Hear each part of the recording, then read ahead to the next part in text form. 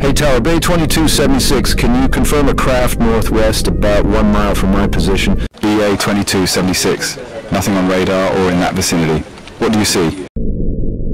Tower, Baker 2276, seeing a large yellow disc-shaped object about 1 mile wide, hovering about 2,000 feet. Still nothing on our radar. Keep your elevation and maintain your elevation. 2276. Keep us informed if anything changes. As we stand vigilant, relying on science, and always ready to adapt to new changes, it leads us to ponder bigger questions. Questions that reach beyond our immediate surroundings and into the vast expanse of the unknown. Have you ever wondered what lies beyond our world? What secrets the universe holds for us to discover? Today we delve into one such enigma. Our tale begins on the 23rd of April 2007. Imagine, if you will, Ray Bowyer, a seasoned pilot navigating his aircraft towards Alderney in the English Channel. Suddenly, Bowyer's routine flight takes an extraordinary turn. He reports sighting not one, but 2 bright stationary objects that defy explanation. Objects so unusual, so out of place, they seem to belong to another world. But Bowyer wasn't alone in his mysterious encounter. 2 passengers on board, drawn to the spectacle, confirm seeing unusual colored lights. Lights that could not be there. Yet against all reason they were.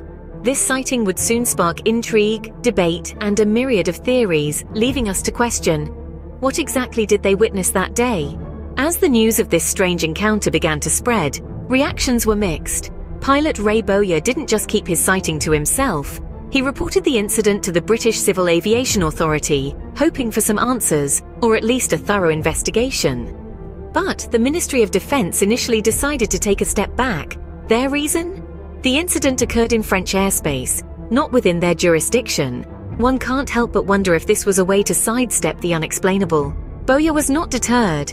He was forthcoming with his descriptions of the unidentified objects. He compared them in size to a Boeing 737, or even as large as 1 mile wide. He spoke of their solid, bright yellow-gold appearance with dips in the sky. They were concrete, they were tangible, they were uncanny. The media was quick to pick up on the story. Reports and debates flooded news outlets, turning the 2007 Alderney UFO sighting into a sensation. It was not just another sighting to be dismissed or forgotten. It was regarded as one of the most impressive and perplexing testimonies in the MOD archives. The public was captivated, experts were puzzled, and skeptics were left scratching their heads. Yet, amidst the chaos and curiosity, the question remained, what were these mysterious objects? As with all mysteries, theories began to emerge, attempting to explain the inexplicable.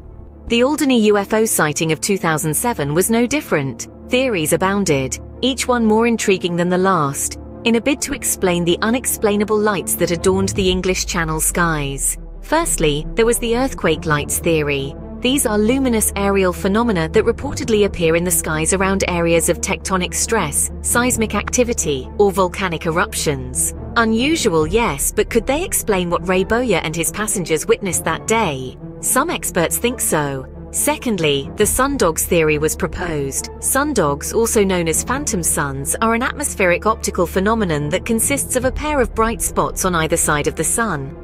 Often they can appear as 2 subtly colored patches of light to the left and right of the sun, distant on the horizon. Could this have been what Bowyer saw? It's a possibility, according to some. However, not all were convinced by these theories.